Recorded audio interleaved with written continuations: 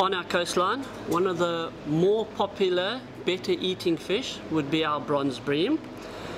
We get them all the way from Zululand all the way down the Cape.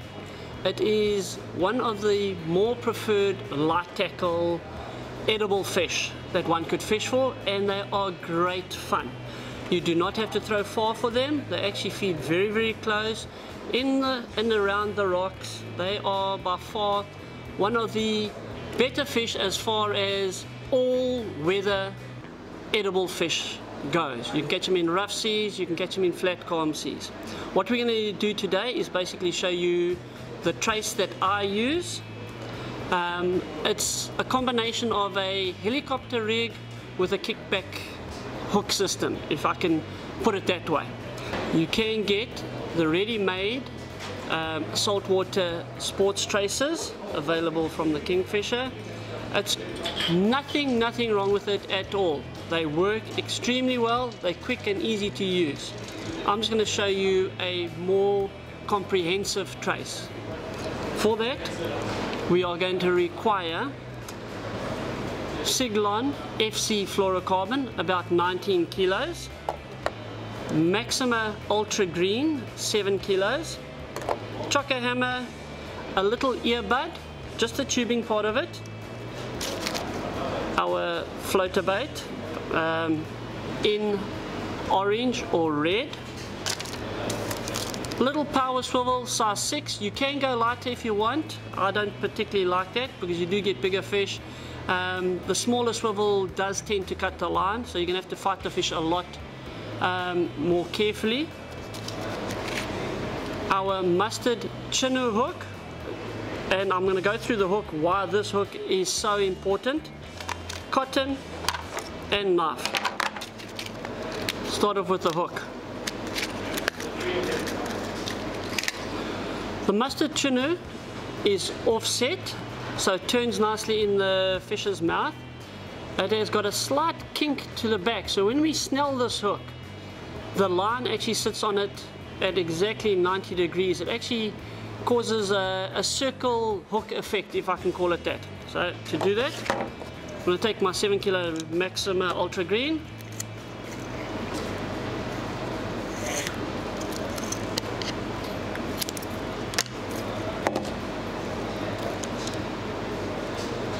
I'm just going to use a quick knot that I use for snelling, which is basically 1, 2, 3 times over the back, through the eye, and what I do is I just use my fingers here and just keep on pulling it down until the nylon goes over the top.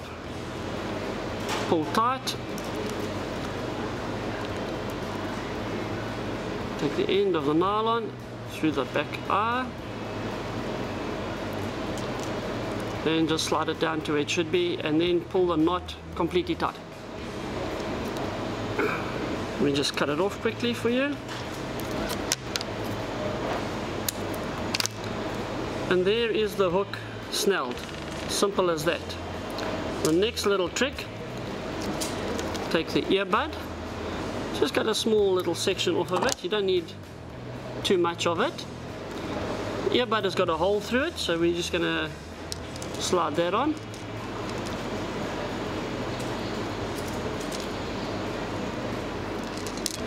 To the end. I'm going to take one of my little orange foam beads, flotation beads. There it is there. Stick it through, slide that on. And then what we do is we take a little toothpick and we stick the toothpick in there. I'm going to do that later on. We just stick the toothpick in there just to help with the movement. You must leave a little bit of nylon just so that there's more movement in the actual bait. Okay, so there is my snooting done. The main part with our fluorocarbon FC, I'm going to make about 1.5 meters in length.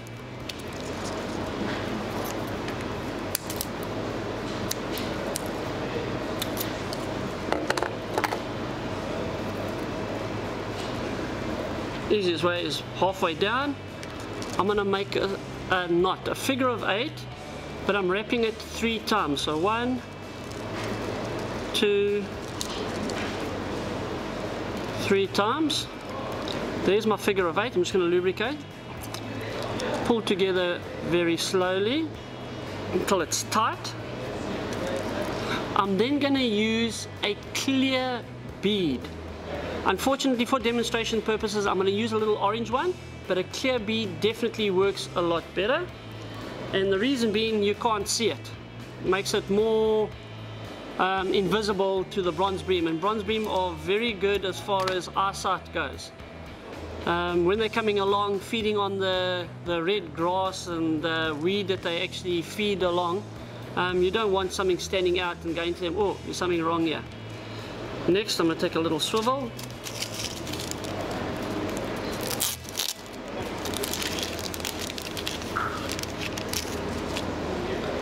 Slide the swivel on to where the bead is. Grab another little bead on the opposite side. Slide him down. Now it becomes a little bit tricky now. Again, I'm going to do that same granny knot, figure of 8, 3 times over.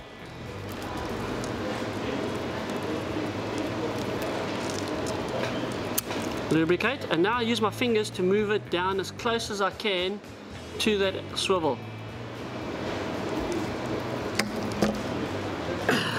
Pull tight, and as you can see, the swivel moves around very nicely. Nothing restricting that at all. Okay. What I'm going to do now is use a 1/4 anti-tangle sleeve. Preferably the gravel color, which is a lighter color. You can get darker ones if you're fishing around that, like I say, when you're looking for the bream, you're looking for, yeah, on our coastline, that red weed. What I'm doing is I'm sliding the line through and down my anti-tangle free sleeve, taking my main line,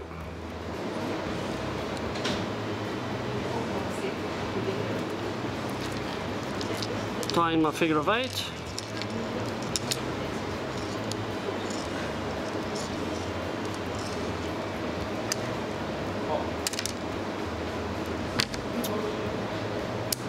cutting that off, sliding my anti-tangle free sleeve down onto the actual swivel itself.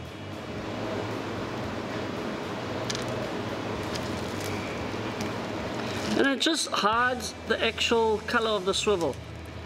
So if I can put it down on the board. Now remember that that would be a clear bead, which is almost translucent in the water, and this totally disappears in the water as well.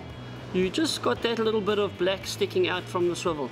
Now what that does to the whole trace is, if I can do this, you can do what you want and it hardly ever tangles. So when it's in the rough water moving around, it doesn't tangle. And that's what you're trying to do. You don't want your trace to actually tie knots in itself. For instance, like that there.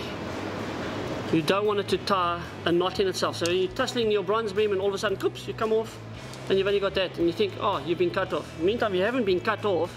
Your line has actually tangled itself. You can use heavier line to prevent that.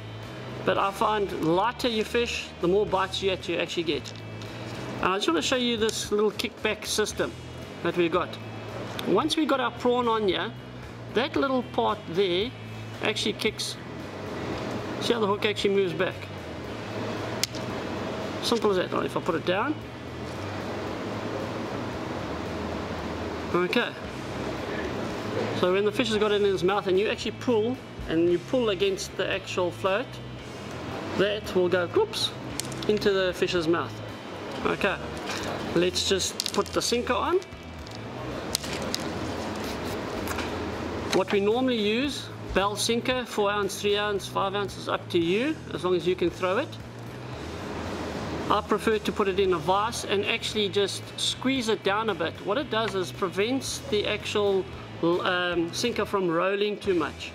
So it actually sits quite flat on the sand and it actually drags more than roll.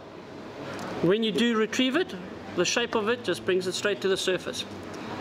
Okay, so what we're going to do is we're just going to tie it on.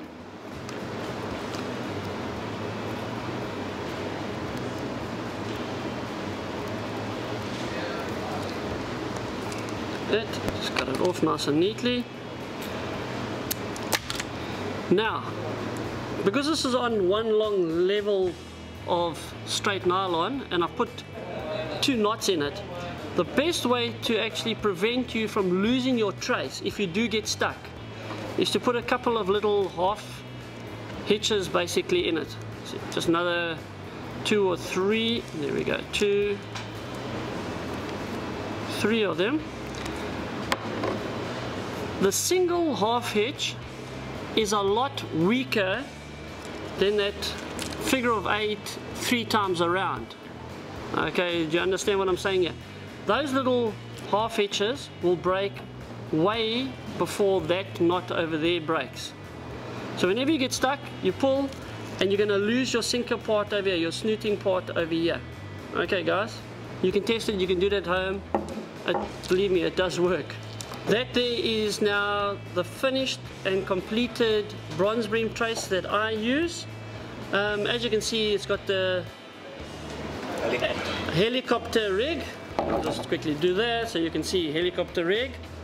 It's got that little kickback system which will kick back if you pull on the actual trace itself. You can see how that hook little kicks back there on it. Okay. That is now the completed bronze bream trace that I use. Okay.